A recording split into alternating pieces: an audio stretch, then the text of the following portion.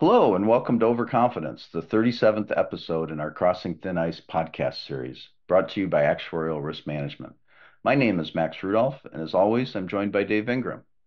We are all overconfident. Who among us hasn't predicted an event that we're still waiting to occur? A little humility, along with encouraging alternative opinions and robust stress tests, can lead to value being added by the risk team. Before we go on, I want to mention that nothing we say here is intended to be investment advice. We are here to provide educational material for risk managers.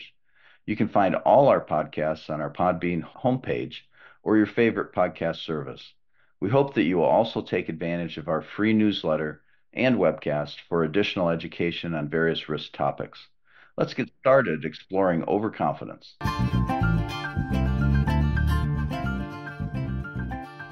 I'm really sure that this will be an interesting podcast. But then, I've always been an overconfident speaker. In the case of public speaking, I think you need to be somewhat overconfident, or else you'd never say anything.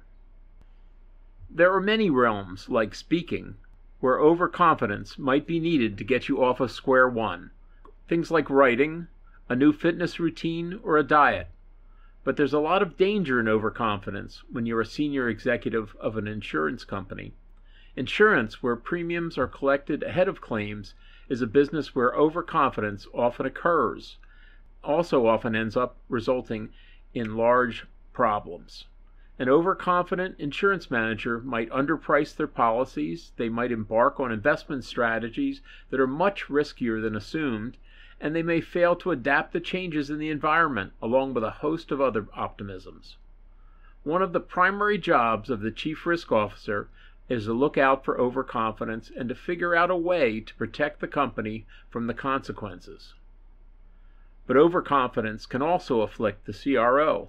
The job of CRO in an insurer requires an incredibly wide range of skills and experience, including quantitative analysis, strategic thinking, communications, leadership, influencing, change management, in addition to specific knowledge of risk management, regulatory and rating agency requirements, and comprehensive knowledge of every activity within the insurer.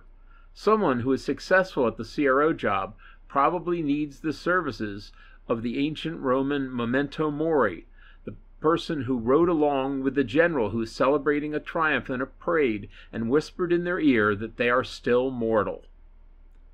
The temptations to overconfidence for the CRO all boil down to the same thing: giving too much weight to their own opinions rather than the emerging real-world experiences. Examples of this include delayed recognition of emerging risk. Nassim Taleb gave the name black swan to the type of emerging risks that are not recognized in advance, but have highly negative consequences and are retroactively declared to have been predictable. Things like the 2008 financial crisis and the 2020 COVID pandemic fall into this category. Another is over-reliance on complicated models. The output of complicated risk models are often presented as facts, as a way of developing a willingness to make decisions based on these outputs. But in actuality, these conclusions from the models fundamentally flow from decisions made by the modelers themselves about the relationship between the past experience and possible futures. If the CRO has been the final arbiter in decisions regarding model assumptions, they are likely to be invested in those decisions and reluctant to make changes. They know that the model loses credibility with many audiences if the findings change too much or too frequently. So the CRO might overconfidently over-rely on the models. They could also disregard input from the trenches. The executives of some insurers spend too much of their time talking to each other and not enough time talking to the people who are personally experiencing the business environment. Often, new trends, both good and bad, are first felt at the fringe of the organization's reach, by the salespeople who are talking to customers and by the customer service staff who are handling questions. But the CRO, who has no natural connections to either of those two sets of people in the trenches, may become overconfident with using the information that they receive via their risk reports. Another issue could be overpromising on risk mitigations. When there's a new product at an insurer, a really good CRO will be at work during the product development phase, working with the product development team to identify any new mitigation programs that are needed. The CRO is likely aware that all existing risk mitigation programs are not executed perfectly, but the temptation is there with a new mitigation to initially evaluate it as if execution were perfect. In reality, sometimes actions are taken late, or they might not be the exact actions that were needed. Usually, effectiveness of mitigations is measured in terms of actual execution rather than ideal execution. But the CRO can behave overconfidently and assume that the mitigations that they design for the new product will happen exactly as planned. To overcome these and other types of overconfidence that the CRO may fall prey to, they need to do one or more of the following things.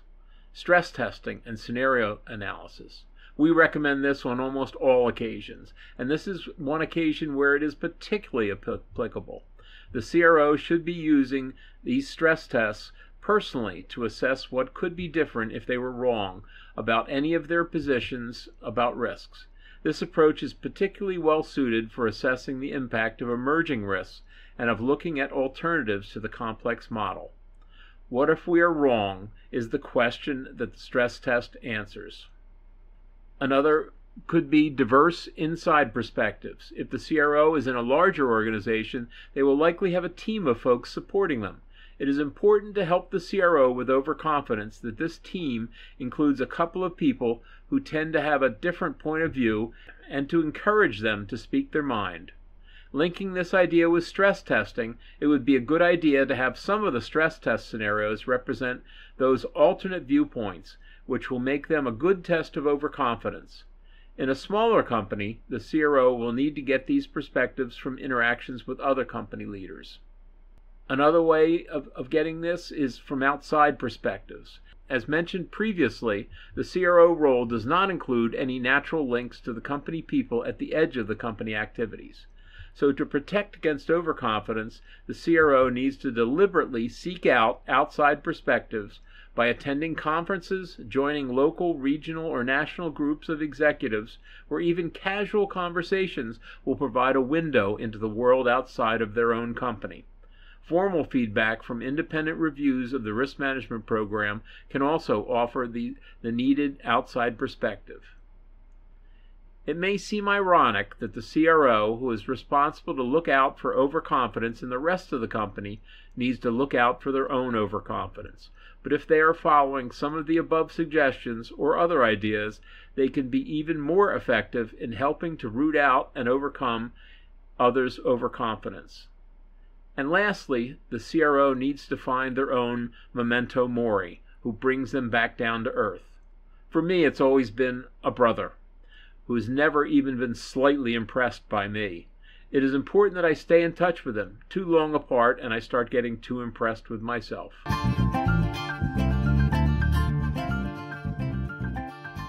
Good actuaries are hard to come by, and let's face it, they usually don't come cheap. If you're struggling to reasonably meet your actuarial valuation and pricing needs, Actuarial Risk Management can help. ARMS Data and Modeling Institute, or DMI, is a team of talented and experienced actuaries working with our extensive bench of senior consultants. We provide you with the highest quality of actuarial standards at a significant cost savings. Contact ARM today to find out how.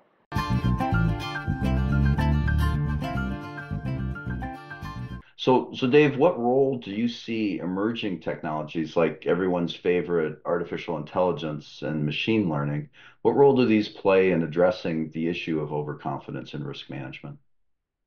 Having AI there as a parallel process with human risk management is something we'll see eventually. It's not anywhere near ready for that now. You hear great things about it, but we heard great things about it before the different software vendors came out with Alexa and Siri and whatever the other names of the AI assistants were called. And those were very disappointing results to some of us, at least. There's a new generation of those folks going to be rolled out to us very soon, and sooner or later it's going to get to the point where they'll actually work a little bit like the voice from the ship's computer on Star Trek, but I don't think it's ever going to get quite there. Anyway, the thing we have to worry about in those situations is going to be the temptation to eliminate the human half of the system. I think that there's things that computers can do that they can do better than humans, and there's things that humans can do better than computers. I just love remembering the story of the chess playing teams between humans and computers. What was found was that you'll remember the news from I don't remember how many years ago it was when Big Blue first beat the human chess master. But they also found that teams of humans and computers beat Big Blue and also beat any human master. So that using the skills, and I've looked into that a little bit, and I'd urge you to as well to see how they teamed up because they tried to use the strengths of AI and the strengths of the humans, where the AI is great at collecting data, analyzing tons of data, looking forward into thousands and hundreds of thousands of paths very quickly, identifying trends, identifying breaks in trends, all things that the computer can do. Humans, on the other hand, they can collect data that's not available electronically. The computer's never going to be able to collect that easily, and they can also do a lot better than the computer at interpreting the analysis and strategizing, determining what to do with it. Unfortunately, also, I think that the other risk is that it's quite likely that an overconfidence in AI is going to develop. And so we may end up substituting one overconfidence for another. Yeah, that'll be interesting to see if that happens. I think about it from a investing perspective, the what's the role of the individual active investor, not necessarily somebody trading every day, but somebody trying to look at fundamentals. And I think there's always a role there, whether it's working with AI or trying to identify what AI is going to come up with and you doing the contrarian thing that makes sense at the time. So Dave, we talked at the beginning about how we think we're practical people. What are some practical steps that these chief risk officers can take to avoid over relying on complex models? Yeah, that's another one of the over-reliance issues that I've seen is that companies that spend a lot of time building a complex model, not unusual for companies to spend a year or more building out a very complex whole company risk model. Sometimes those companies tend to think of that model as having all the answers. What you have to do is continue to apply old risk assessment techniques and continue to compare the answers that you're getting from different approaches to risk assessment and then to figure out why are the answers different. Is there something fundamentally that one model's taking into account and the other isn't? And there's still a role for subjective judgment. People that do complex models make fun of companies that still ask people's opinion. What do you think? Give me a 1 to 5 rating of this. I still think there's a place for that. The people close to the risk telling you what their feeling is. Again, our favorite answer is stress testing. That's a good tool to use to keep yourself fresh on these complex models. The other thing that I like to do a lot, and again, the people that are very highly quantitatively oriented scoff at this, but I like to use the simple normal model assumption and multiples of standard deviation to assess things. It's not correct. Most models aren't standard normal models, but it gives you a place to start in thinking about the results you're getting. Also applying the rating agencies and the regulatory factor models. Those and that whole factor model approach. I like to create what is called in Europe at least an undertaking specific parameter approach, a USP approach they call it, which is creating your own version of the rating agency or regulatory models where you've determined the factors. Maybe you've determined them from your complex model. So you should be able to look at your results in terms of either being a volume variance or a rate variance. Did that factor change, or just did the volume of activity change? And that, I think, is one of the best explanations to take to your non-technical audience of what's going on with a model change. Another simple-minded method I've advised folks to use over the years is that of just aggregating exposures, just paying attention to the big numbers. How much are they moving? Which is a subset of that USP approach I just described, but it's something that can be used all on its own. Of course, you want to have a robust process, model risk management, validating the parameters, validating the data, and making sure the calculations are still doing what you want them to do. You want to have a small group of people that you can show your model results to before you release them.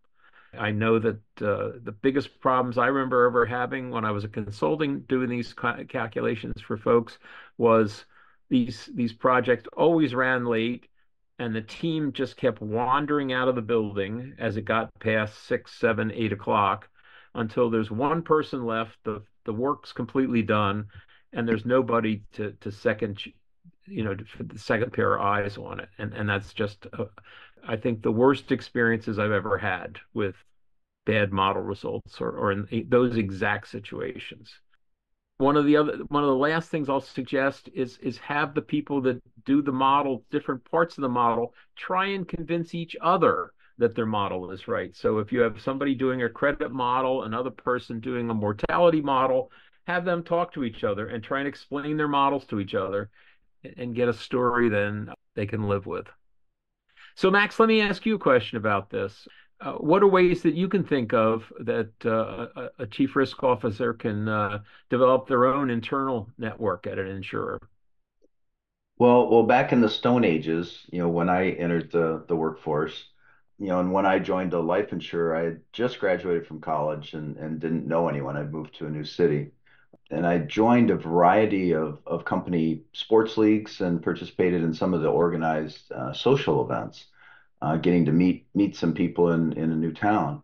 The other teams were made up of similarly aged people working throughout the company, and little did I realize it at the time, but as I took on more responsibilities, they were doing the same, and it became much easier to establish a rapport with their departments because I already knew so many of them, and I found that to be really useful.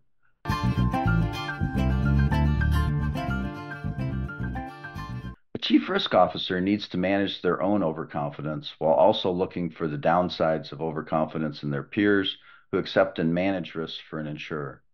Honest reminders about fallibility, overcomplicated models, and reliance on metrics, and the possibility of emerging risks improve company resilience. Dave also shared a few ways to overcome our overconfidence bias that have been proven to help. We hope that you have enjoyed this episode of Crossing Thin Ice, presented by Actuarial Risk Management. If you find it valuable, please like, subscribe, and share with your colleagues.